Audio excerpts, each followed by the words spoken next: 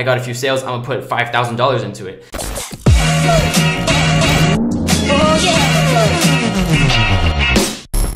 What is up, guys? Daddy's here. Hope you guys are having a fantastic day. In today's video, we're gonna be talking about something a lot of YouTubers I don't really see talk about, but Facebook ads, and basically like why you aren't getting conversions or even traffic in some cases, right? And there's a few key things that I want to touch on. Right? I have my Mac here, I got my notes out for you guys, but basically huge outliers or factors that a lot of people don't, or a lot of people like stepping into the Facebook ad industry kind of aren't really aware of, or they just aren't familiar with yet. And you know, just not knowing some of this stuff is a huge reason why is, you know, some people just don't really see results with Facebook ads and they just give up, you know, because I know more than one of you guys watching this video has tested Facebook ads, has done some sort of campaign, ran an ad set, and either, you know, got traffic but no conversions, not even an add to cart, or just ran ads and literally had nothing happen, which is a problem, right? So obviously, right, Facebook isn't the issue, it's the ad that you're running, and it's more than just, you know, the thing that customers see, right? It's basically,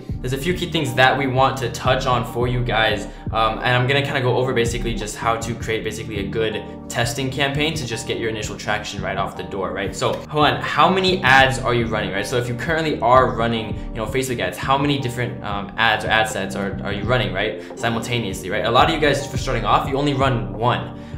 That's a huge mistake, okay? So again, how many are you actually running? My personal preference, right, there's a few ways that you want to do it, but just to start off, you can do 3 different ads, anywhere from $15 to $20 a day. That's a good starting point. And then you know, depending on your budget, right, if you can only afford, you know, $5 a day for your ads and stuff like that, like really guys, you probably shouldn't be testing ads quite yet, just cause like, look, so if you're in the e-commerce space, right, it's a numbers game, right? So I want to actually tell you guys why you shouldn't be testing with $5 a day anymore. Basically, for you guys just, you know, testing and getting started with e-commerce, right, your cost to get someone to purchase a product, right, your cost per conversion, right, might be anywhere from, I mean, it can be pretty low, it can be pretty expensive, but you know, it might be $6, right? If you're selling, for example, say you're selling a $50 product, right, it could be $6, $8, it could be $3, $2, it could be any number, right? But if you're only testing $5 a day, there's no real way to kind of determine, hey, is this ad actually converting, right? Because if you're only testing $5 a day and your actual conversion rate, right, imagine if you had, you know, a $50 daily budget, right? Say for instance that conversion rate was $6.50, right? You wouldn't have found out with that $5 daily ad spend, right? So again, a good number for testing, right, is $15 to $20 a day. Basically, after that first day, you can basically cut it after that first day if you have no sales, right? But if you walk out of that day with, you know, 2 or 3 sales, only spending $15, $20, then you kind of know, hey, this could be a promising one. This might be something I want to scale, and then look into that, right? So again, how many ads are you running? You can, like, literally, you can start with 3. I definitely would not have 1 or 2, but 3 is a good number, 5 is a good number.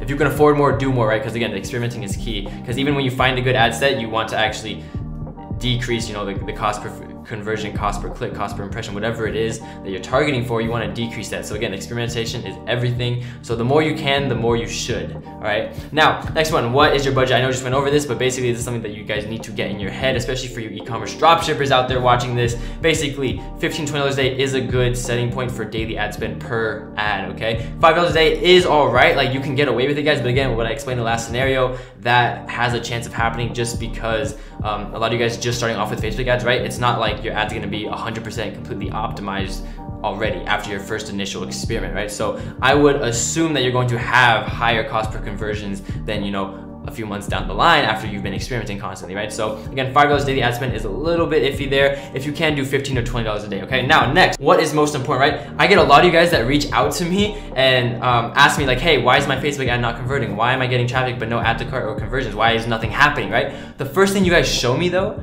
is your actual ad, is the picture, is the copy you guys use. That's the least important part of a Facebook ad, guys, okay? This is the thing. I would say roughly 50% of the actual kind of ad creation process is you're researching the audience, right? So your actual audience research, right? Figuring out who is actually going to buy, or, you know, like the type of person, the demographic, whatever it is, like who's actually buying your product, right? That is 50% of it, okay?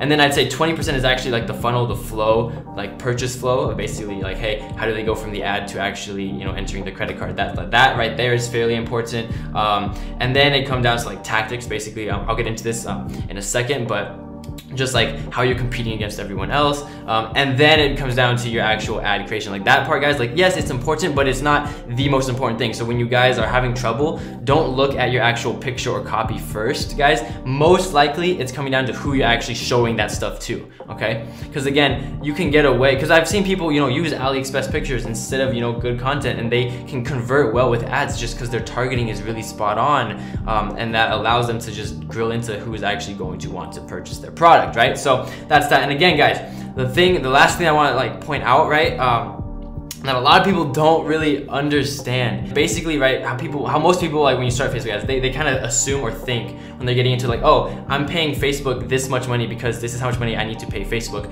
to get someone to buy my product, right? That's kind of like their mentality, okay? But what's really going on, right, is you're competing against all your competition who's trying to target that same audience, okay, or that same person who's gonna buy your product, right? That's what dictates basically that's a huge factor in what dictates the cost of your results, okay? And so going from that, right, especially when you guys get into manual bidding, right, I'm gonna get into this, or I'm gonna go a little bit in depth in this video, just a little bit. But basically, guys, when you get into manual bidding and stuff, there's a reason, like when you're testing manual bidding, right, there's a reason you kind of want to be on your laptop for that entire day that you're kind of testing the numbers. It's because, right, for instance, if you have automatic bidding on, right, you not necessarily have to worry about it too much, at least to start off. But if you're manually bidding, trying to scale, right, so say for instance, you need to maximum like bid amount, right, to like $10 or something, right, you need to keep increasing that, and then basically when you stop seeing sales come in, that's when you know you've hit like competition. That might be kind of hard to explain to you guys. It's a little tricky kind of just explain with words, but basically what I'm trying to say is when you're manually bidding, right, you're increasing, you know, the actual amount that you personally are okay with Facebook using to try and get someone to buy your product, okay? And now say you have this is the problem with scaling, right? This might be why some of you guys are having trouble scaling. It's because maybe you're on say for instance, you're on like $100 a day budget and it's on automatic bidding, and then you switch it to manual bidding to try and, you know, decrease you know, your cost per convert, whatever it is, right? Or you're just trying to get more sales and like actually start scaling it up. When you guys change that manual bid value, like to the amount that you're okay with and stuff, you might see sales like trickle in, but then they might stop all of a sudden, okay? This might be an issue you guys run into down the road, or might be an issue you guys already have run into. And basically what that means is that you've hit a competitor that's actually bidding, you know, better than you or higher than you, okay? Which means that like you need to actually beat them. Like again, it's more of like it's like tactical warfare in a way, right? You're competing against these competitors, trying to outbid them, guys. It's an auction. Facebook's like everything you're paying for it's an auction, okay? Facebook is auctioning off us, these people using Facebook, to these companies, okay? Whoever wants to pay more gets it.